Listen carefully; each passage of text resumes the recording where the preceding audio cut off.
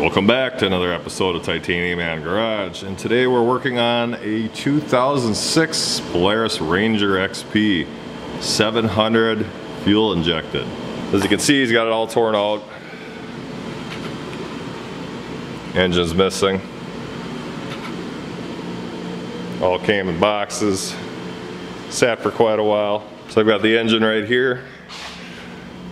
Split both case halves apart already, and I cleaned everything up. I just got it sitting there now. I got to separate it again. I'm going to put the crank and the counterbalancer in, and I'll continue the process of showing you how to build a 700 engine. I ordered a new cam right away, new lifters, and pistons. So there was nothing wrong with this crank. It just was sitting for a while. So I cleaned it up.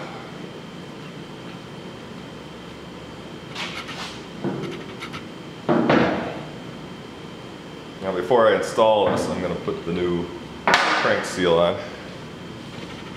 Got a little assembly lube.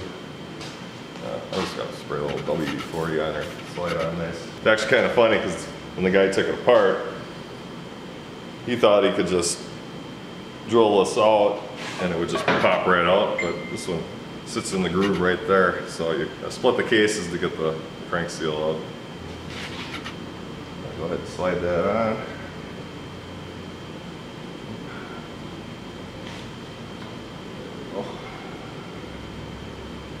Bearings are good. Beautiful. Alright, so I'm going to go ahead and throw some assembly lube in here right away. Just so when this bad boy fires up, we're good. This is where the counterbalancer sits.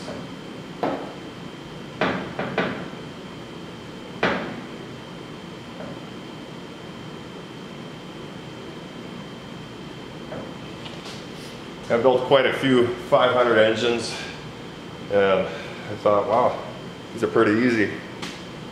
After I built my first 700, I thought it was a little easier than a 500. A little more to clean up. You got to replace the lifters, but that's about all there is to it. So now when you install this, there's a little, I don't know what this is, like a C-clip around the bearing, and then your seal, and that's going to go in those grooves, so you want to be careful when you install this. And I'll line up. Right spot. Very good.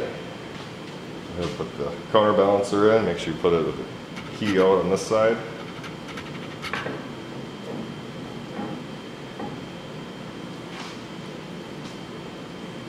And I'm going to seal all this up and put the case together.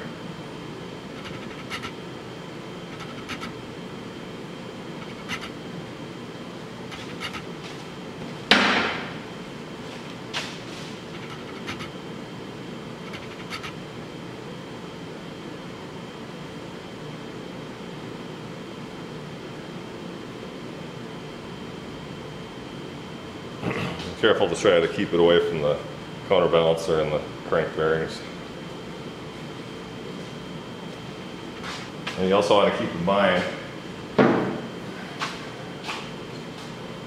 so this hole right here and then the one over here in the case, that is where your oil pump is, and basically your oil pickup tube is cast into the block. So you want to make sure that's sealed up too.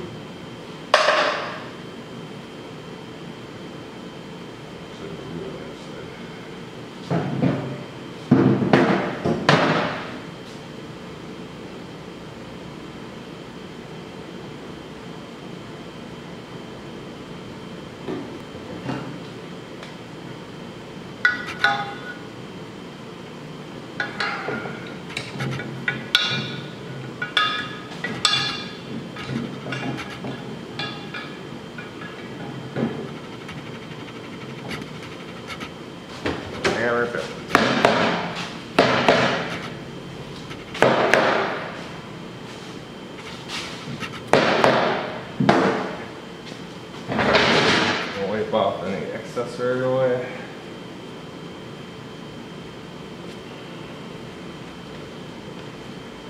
Now to put the bolts in, I got a tray of bolts. So this is always the fun part, because now I got to figure out what bolt goes where instead of I were to take it apart. And I do have another engine sitting over there to kind of go off of, so I know which bolts go where. Alright, so I started 2 bolts and got it clamped, and I flipped the engine over. Make sure you put your Loctite on.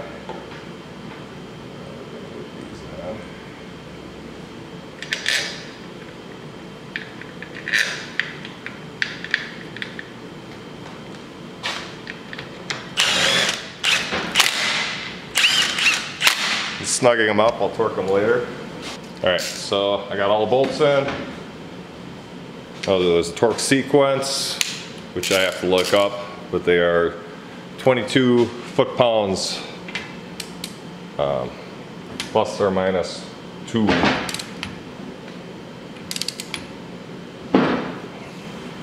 I got everything torqued down. You can see I got my 600 engine sitting here. That's just for reference, because it's been a while since I've rebuilt one of these, so I have to put the cam in, the oil pump in, and I also have to put that plate around here that sits over there that holds the cam and the counterbalancer in place. Alright, so I got my cam. I'll go ahead and put a little lube on there, and then I'm going to install that. And then my plate.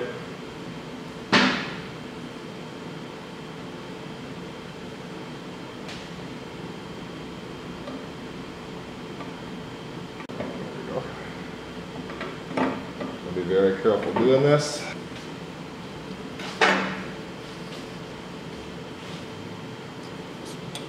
Plate that holds everything down. Right, 3 beveled screws. And then go in the bevel here. Go ahead and put some Loctite on there too.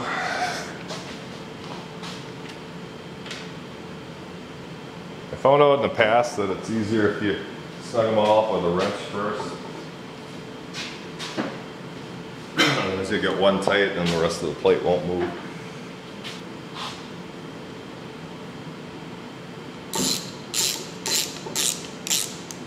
I'm going to get these 2 gears lined up. There is a mark, and then I'm going to put the oil pump in, because I believe that gear just comes out, if I remember right, and then I'll put this one on top.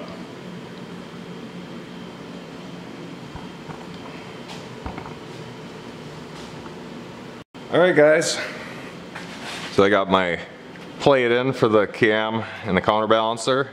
I slid my gear on. I don't know if you can see right there. There are 2 marks for those gears, the crank gear and the counterbalancer gear, and you want to line those up. I don't know if you can see that in the camera. Those 2 marks right there, here and here. Line those up. And next I'm going to clean this out and put the oil pump in. Now the oil pump is really nothing to it. There's a inner gear and outer gear. When it spins, it just goes in there, and it does slide out. If yours is out, you push it back in. So I'm going to clean that surface, clean that up, and then install that next. And that doesn't matter where the gear goes. And when you put this gear in, make sure the cam is turned this way so the flat part is there. You can get the gear past the cam. So once I get the pump in, I'll put the gear in for the cam, tighten that down, and there's a mark here that'll line up with also. Okay, so I'm going to install the oil pump. So you got these gears. Now I don't want them to fall in the engine while I'm doing this. And also this part goes up. I'm going to line that up. We're going to slide that in there.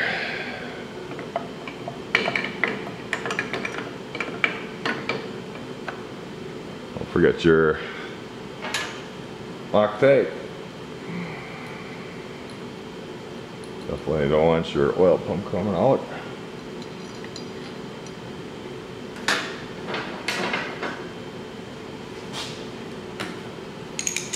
I'm just gonna hand start these as soon as I find the hole.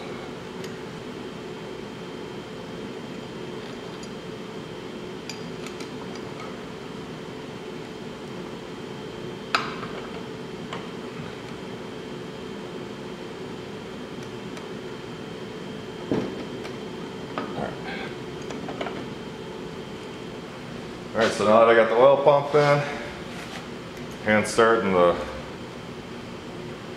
bolts.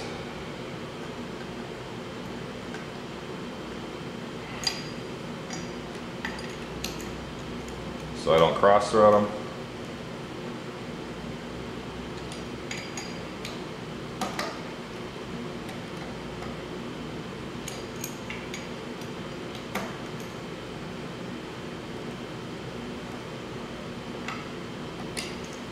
And you don't want to put these in backwards. And I'll show you what I mean in a minute.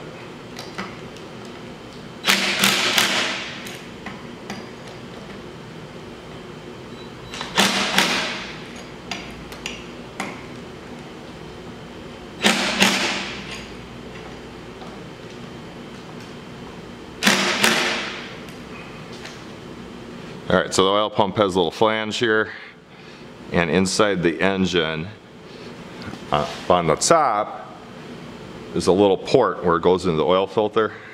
So you want to make sure when you install this that this flange is going down and covering that hole. Okay, so when I took the cam out, the cam gear, it's a split gear and it's spring loaded. If you can see the springs in there. Comes in 2 parts like that. The guy had this disassembled. It's a pain in the ass to put together. I did have another one. So when you take them out, you want to put a bolt in there so they don't split, because it'll turn a little bit. And now I'm trying to get those 2 dots to line up. And basically what I'm going to do is I got it almost on. I'm going to move this bolt.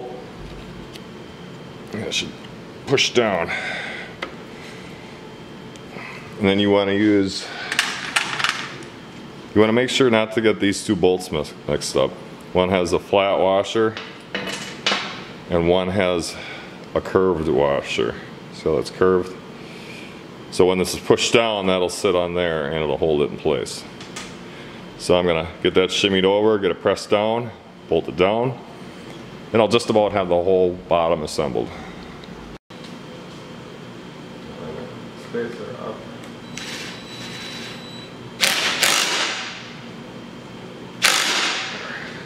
Take that bolt out.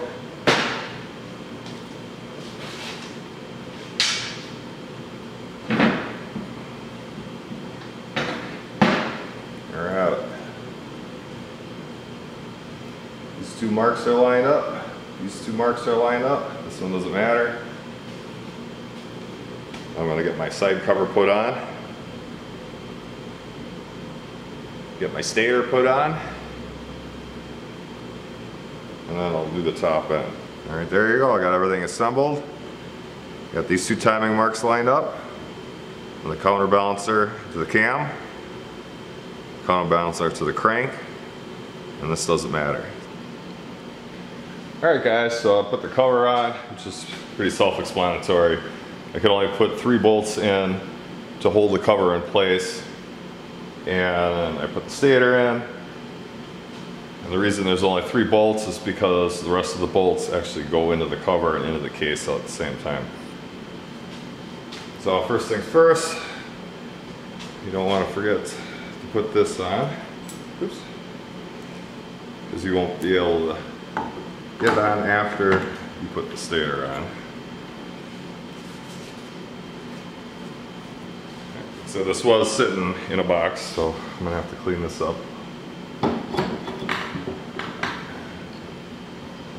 Alright, give a little love tap.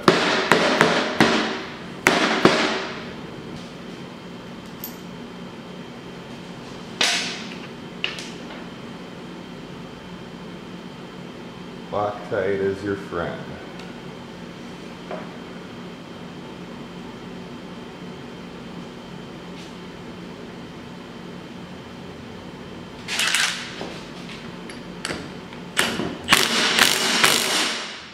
And torque that to, I believe it's 45 foot-pounds. I have a new gasket for water pump cover. And I'm going to put that on, and I can put my cover on.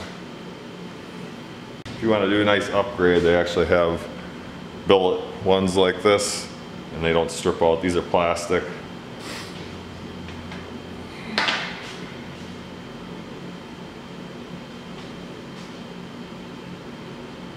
First,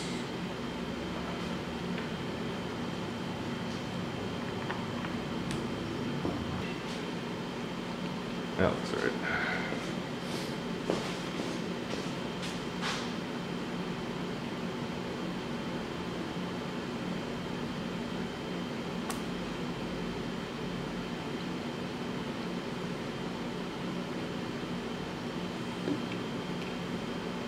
Just want to snug that up so it's touching the mechanical water pump.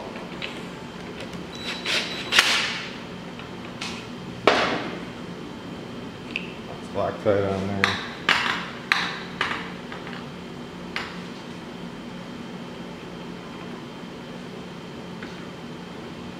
Let's just give it a smidge more.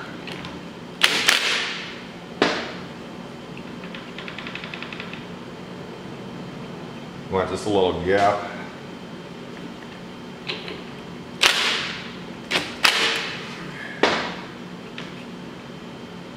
It's not quite rubbing on there, but I got a little dirt in there. I'm going to blow that out. And get my water pump cover put on. It's nice that they upgraded these to aluminum. The old ones were plastic. They'd warp, and then they had a metal plate over it.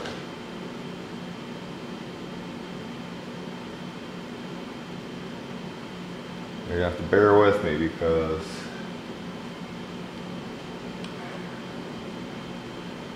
got a box of bolts. I gotta remember where each one goes. I think this should be right. Loctite on these.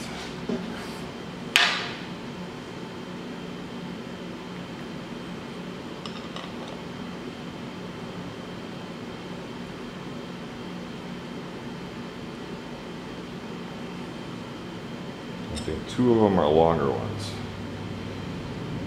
And those go into the case.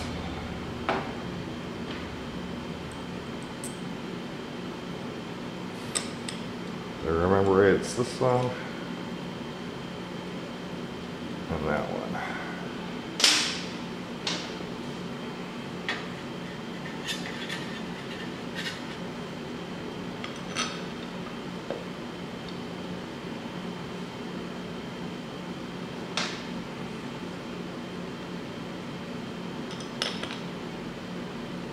Notice how I'm hand starting all the bolts before I start tightening them down. That's because this thing will move and your holes won't line up. I believe that is a 10 millimeter. Yep. Do this in a crisscross pattern. Slightly snug it down.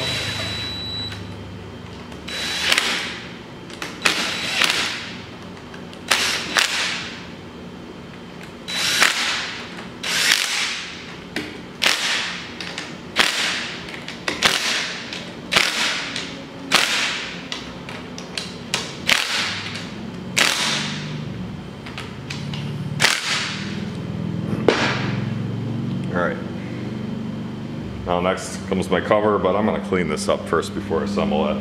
This part should be self-explanatory. Just slap the cover on, put all the bolts in, and the bottom end's done. Right. So I got this all assembled. Like I said, you don't have to assemble that first. You can do the top end first if you please. Next I'm going to put the brand new lifters in. And let me tell you, after building a couple of these engines, this is important. The old lifters will get soft and squishy.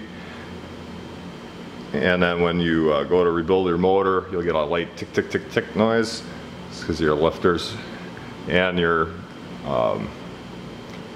rockers might be a little worn from the push rods. So I'm going ahead and installing brand new lifters. Now what I did was I poured some oil in here and poured it on the cam, clean this all up. That way this is all lubed up, so I can go ahead and install these.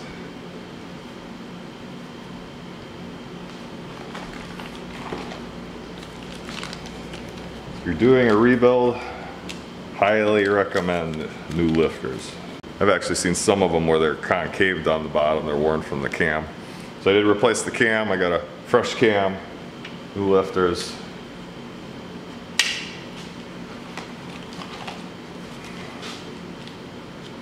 Then I'll put the base gasket on. And then I'll get the jugs ready. And what I do is I install the pistons in the jugs. And then pull the jug over here and push the rods and the connecting rods. Alright, so we're going to install the piston. I've already got the base gasket on, I've got it on this side. I did lube the cylinders, so I'm going to go ahead and install that. And the way you do that, this will save you time. That way you're not trying to compress two piston rings on the two pistons at the same time while you're installing this.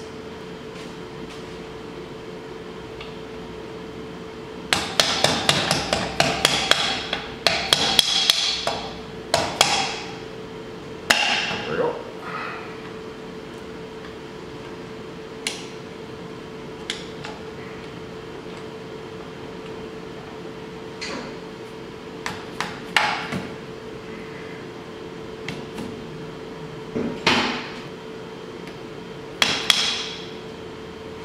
You're going to want to do this, cover this up so you don't get these little clips in the engine.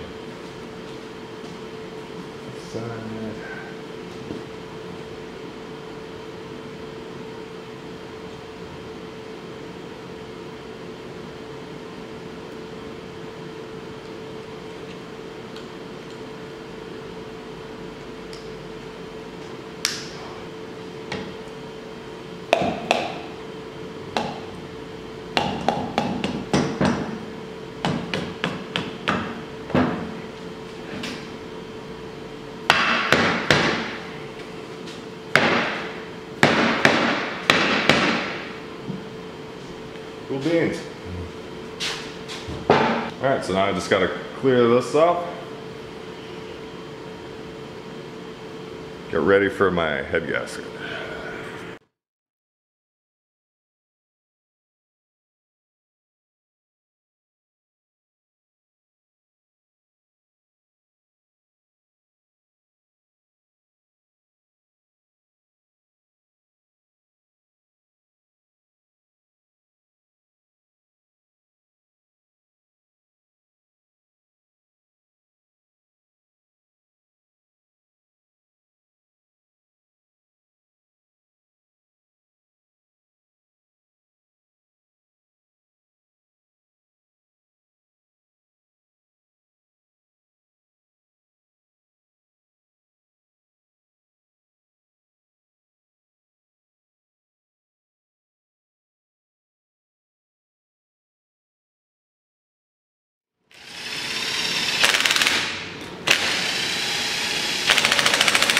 Alright, we want to torque these 35 plus or minus 2.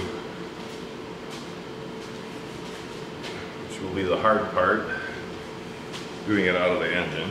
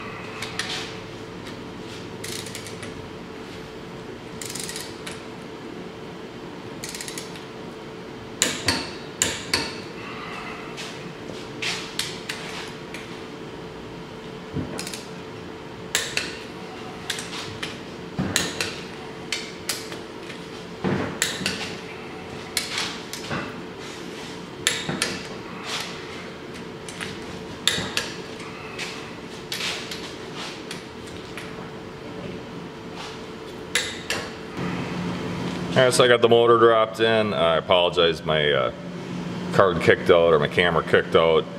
So basically all you do afterwards is you put the lift rods in, put the rockers on, and torque them down and put the cover on. Right now I'm going through the fuel injection system. I found out why the motor fried. One of the fuel injectors plugged. As you can see, I got the whole system here. I was able to clean it up and get it to squirt out, but I'm assuming that's why the one piston seized up, because there's no fuel getting in there. It's running dry.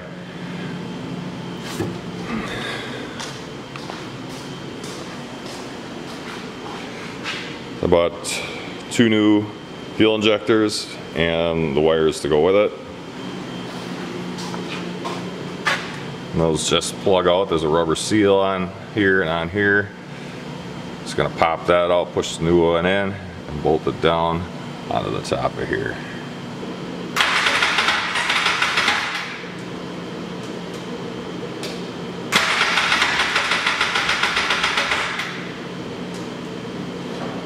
Alright guys, I got an issue with this thing starting.